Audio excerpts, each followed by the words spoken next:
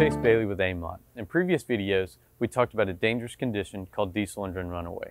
This is when a hydrocarbon vapor is ingested into the intake system of a diesel engine and becomes its uncontrolled fuel source. The engine speed increases as the amount of fuel is increased until eventually it's speeding out of control. This can cause damage to the engine or, even worse, ignite the vapors and explode. So how do we stop this from happening? Well, if your first thought is to turn off the key, you'll be unsuccessful. You see, the engine is now using vapors as its fuel source, and turning the key has no effect. Your only viable option is to cut off the airflow to the engine. Fortunately, safety devices that cut off the airflow do exist. They're called air intake shutoff valves, and they're the only proven, reliable method to stop a diesel engine once it has begun to run away. Air shutoff valves are installed between the engine air filter and the intake manifold.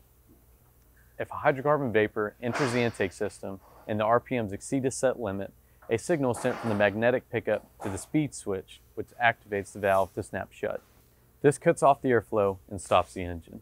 Diesel engines used in the upstream, midstream, and downstream oil and gas operations are especially at risk for diesel engine runaway, so they should always be protected.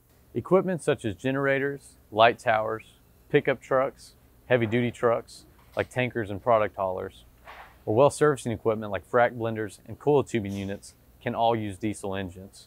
So different styles of valves are available to fit your make and model. If you'd like to learn more about diesel engine safety, visit our website at amot.com and follow our company page on LinkedIn for the latest news and videos. Until next time, keep safe.